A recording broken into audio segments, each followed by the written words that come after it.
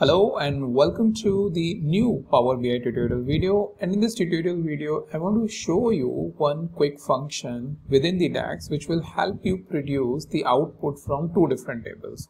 So what do I have over here is one table which is country, let's say China, India, Russia, UK and USA, and we have the products, let's say they are either selling or importing these products. And what we want to do is we want to combine all the rows from second table to the first table. So what does it mean? That China should have all these values, then India should have all these values, like for example over here, China having all these products. So whenever you have such requirement where you have the first table as a base table and you want to combine or create new rows based on the second table, then you can follow this. So that way, for each of this value, you will have all these values over here. As you can see, the value is getting repeated for all the products that is present in the second table. So this data I have created simply by having the enter data option, I think, which is over here. Create a new table by typing or pasting the command. So just for this scenario.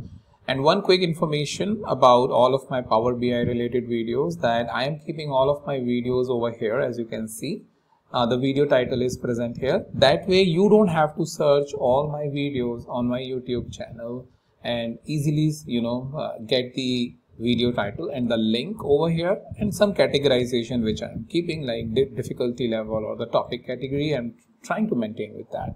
So that way searching is easy. You can bookmark it and use it or reference it whenever you need for all the how-to videos or the projects that I have pasted. Also, I have given the link for my datasets folder as well if you want my project related datasets, which is present over here. So I am giving the Google Drive link, which has much more, a lot of different datasets that I have collected over a period of time and keeping it at one single place. Okay.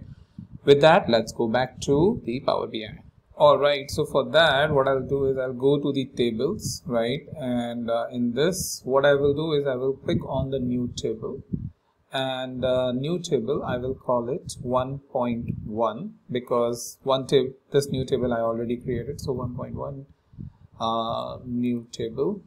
So if you want this workbook as well, the where I'm keeping all my scenarios related to this tips and tricks, then that is also present. The instruction how to get it is also presented in the description.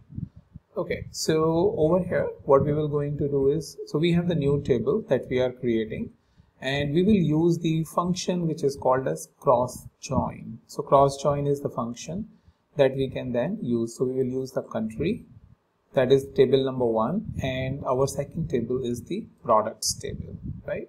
So that is the only thing that we need to do to finally get the output. So now if you see India, China, Russia, UK, then again India, China, Russia, UK, again India, China. So basically for each value of the country, it is basically populating the or cross joining the value from the second table.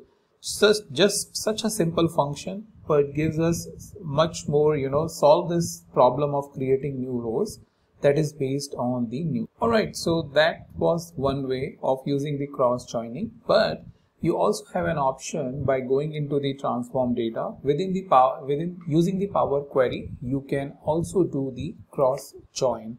So that is something which I have shown it in one of my previous videos as to how you can cross join use within the Power Query. That way you don't have to create the table in the front end, but in the back end. I will provide the link of that in the description. That way you can experiment with that.